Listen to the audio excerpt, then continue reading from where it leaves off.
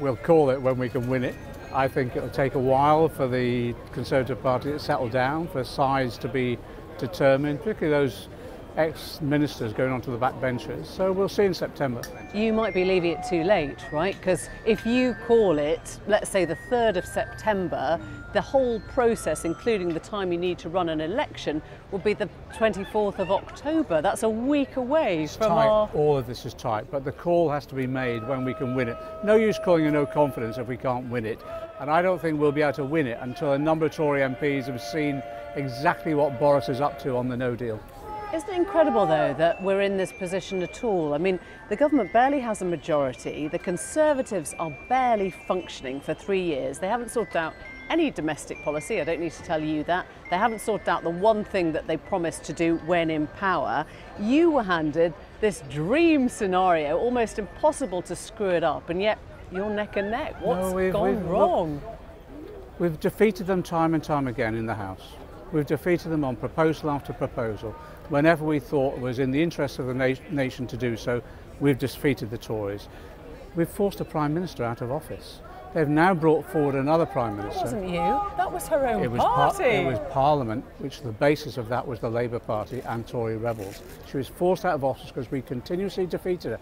And we defeated her on a scale not seen before in Parliament. Oh, come on, that's delusions of grandeur. If you think it was your power that got her out, you've got the same problems. Where did those votes come from? Isn't the truth that you've got... Where did those votes come from? They came from Labour MPs. She never thought that she would have Labour's votes. She thought she'd have her own side's votes. It was Labour MPs mobilising votes across the House of Commons, and we defeated her. Isn't the truth, though, that you've actually got exactly the same problem as the Tories, that the membership want a leader that the electorate probably don't? It's the same for Jeremy Corbyn as it is for Boris Johnson, as it was for Theresa May. We're ahead in the polls. We're ahead in the polls at the moment. Hardly. And it's a four-way split, as you well know. We're ahead in the polls in the most difficult circumstances with this Brexit issue carrying over us. We're ahead in the polls. This government has been here for nearly a decade. You haven't won a nationwide election since 2005. Okay. 2017. The polls were, we were 24 points behind the prediction that we would be wiped out. We've almost won. Given another week, we can come. You haven't won a nationwide election since 2005. We performed better than any commentator or anyone else predicted. We were nearly there. What we're saying now is that if the Tories are so confident, bring on that election now and we'll show you what we can do. You know that double the number of members no longer support Jeremy Corbyn, as did this time last year. He's won 2 elections for leadership with resounding numbers. For leadership? Yes, that's right. And where does it get you? Look where you came in the European elections. Look what happened in the locals. It got us within an inch of power in 2017 when everyone else wrote us off. Tony Blair couldn't say to me last night that he would vote Labour at the next election. Does he represent those you need to win back? What would you say to him?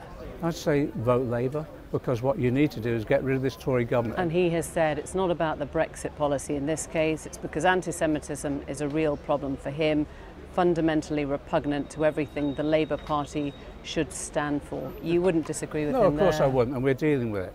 We're dealing with it. You know, though, that you say bring it on in terms of a general election. Your house isn't in order, that the weakness of the Labour Party is what has enabled the right wing now. That lack of clarity, that weakness is what has landed us here now. We've abided by the democratic decisions of our members at the last Labour Party conference, which was to block a no-deal Brexit, which we did in Parliament once, and as often as we possibly could.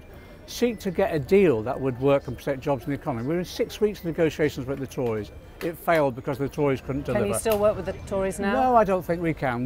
They cannot deliver. And now under Boris Johnson, all they're interested in is really forcing through a no-deal Brexit, or a Brexit will not secure the jobs and the economy. Jo Swinson has made it clear that she'd be happy to work with the Labour Party, but not with Jeremy Corbyn himself. Does that give you pause for thought now about the style of government that you're offering? Isn't it interesting? Jo Swinson was willing to work with the Tories, introduce some of the most savage austerity cuts that cost people their lives. But as you said, you're all on the same side But she won't work with a Labour leader who opposed all those austerity measures.